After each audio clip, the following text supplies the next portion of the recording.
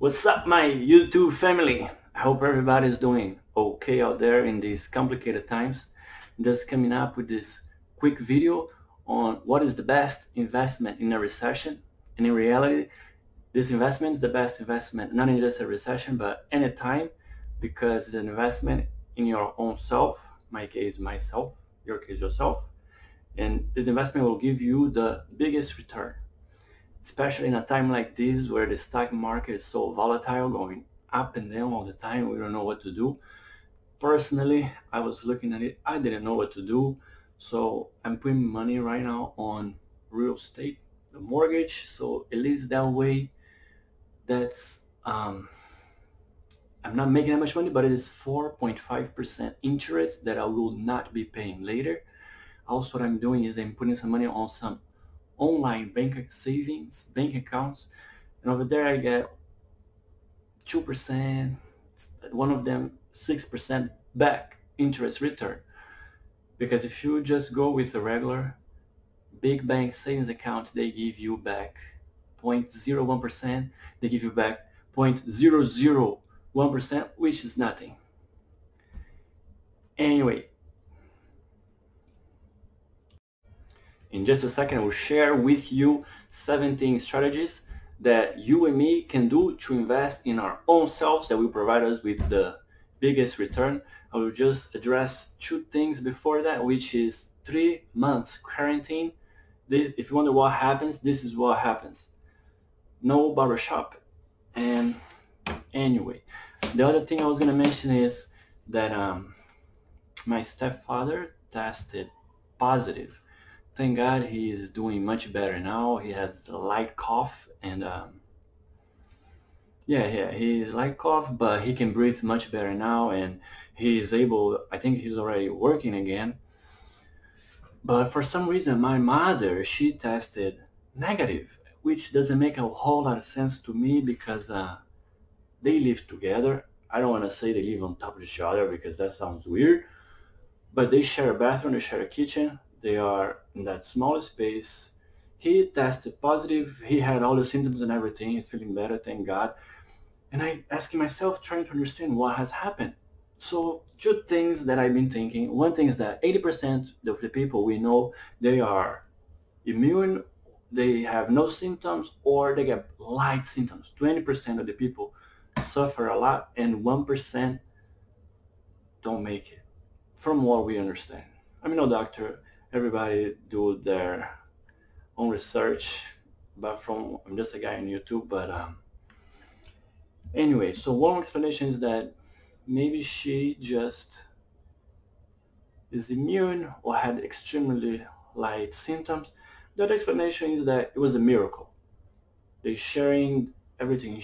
They sleep in different rooms, but still they're sharing the bathroom, sharing the kitchen. They're right all the time together in that small space. So for her not to have caught it would be a miracle when we talk about something that is so infectious, a disease that is so infectious. Anyway, the other thing is that my own test just came back. I'm going to put the microphone down so the sound might not be so good. I'm going to open it and I'm going to check what has happened. And just hope the result is going to be the best it can be. So yes, I've been feeling well, and this is good. This is good. It says here negative from what I understand. I'll try to see if I don't know if you guys can try to fix my glass. I don't know if you guys can see, but you can see it says negative, and I guess that's good. That's a good thing. Anyways, guys, let's get to the video right now. Alright guys, so these are the 17 investments in our own selves that for the most part will not cost any money or don't necessarily have to cost any money to be achieved. Also, they're not in any order from number 1 to 17 as the best to worst or most important or least important. I think it varies from person to person and what your goal or your needs or my goals and my needs are and will be. Anyway, number 1 on the list is going to be the body. So you could go to the gym at this time is nice. I think you can go to the gym many places, but also you could do push-ups, sit-ups, could run on the block, run around the house, run in place. Also, the body includes, I believe, a diet, a proper diet that is extremely helpful. What you put in will help you achieve a good hormone balance in your brain, make you happy, and everything else, etc. Anyway, number 2 on the list is going to be the mind, which involves reading a book or acquiring knowledge that also acquiring knowledge that hopefully from a good source, because right now there's so much, I don't know, I would say misinformation, but anyway, it doesn't need to cost anything. You can read a book. There are free books, or you can I don't know, anywhere, any source you can get to acquire information. Also, the mind, it doesn't only have to be a book. You could watch a show that will provide you information, or I don't know, online college course. And anyway, there's infinity amounts of sources where you could build up your mind. Number 3 is going to be free your space from clutter. Freeing the space from clutter is great. It will help you focus more. And I'm not going to get too deep into these, but from what I understand, seeing too much things in one space, even if we don't realize it, it's stressful on the mind. And by clearing, you also clean your mind, and you don't even fully understand. I don't know. It works their ways, but I believe it, and it works for me. Number 4 on the list is going to be meditation. Also, similar to meditation, but I'm not saying it's the same, but it's praying. For me, it works great. Once you calm down, you stay put for a little while and bring things to your mind, and you focus on them. Sometimes meditating or asking God for a solution, and just by focusing on it, sometimes He may be sending, or by focusing on it, a solution pops up. And number 5 on the list is going to be making a list. For many years now, I have many lists, and once I make that list, I can put it aside and not worry about it, especially late at night before going to sleep. Sometimes I can go to sleep or whatever it is. I make that list. I put all those items on the list, and now I know I can fully disconnect from those things.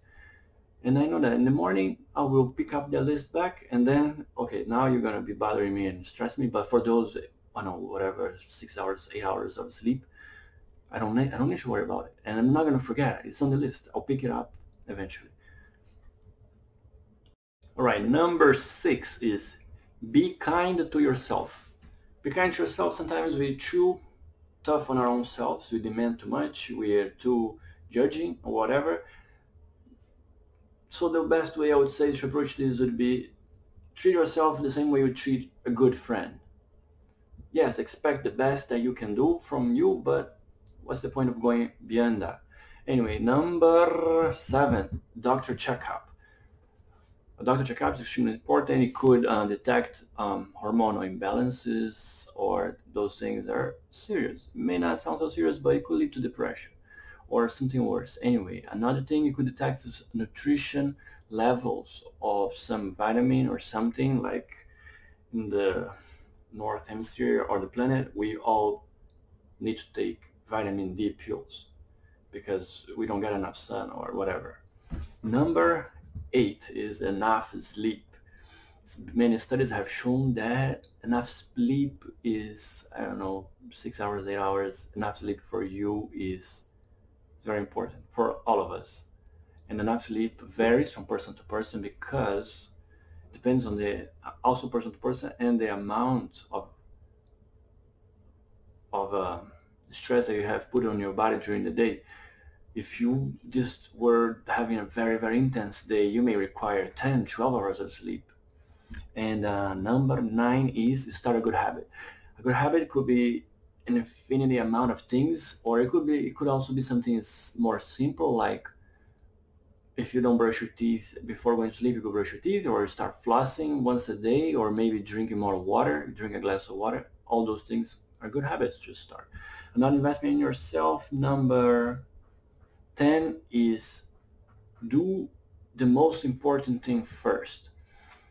Sometimes we have all these things to do, and the most important thing we say, next, we do it later, I do it after.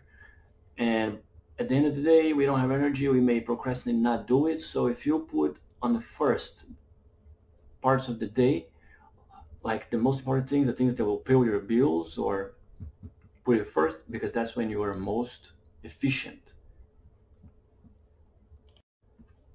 Number 11 is don't sit all day. That could cause bad posture, it's bad for your spine, and other reasons. Number 12 is never stop learning a new skill. You can learn a new skill um, going through a class or watching a video. Number 13 is kill a debt. Killing a debt is great, and all debts are not good. You can save on interest, save on stress.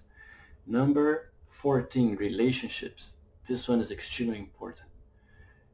It's very good for us to rid ourselves from negative people that are bringing us down. And once we do that, it gives us more time to focus on the people that really matter.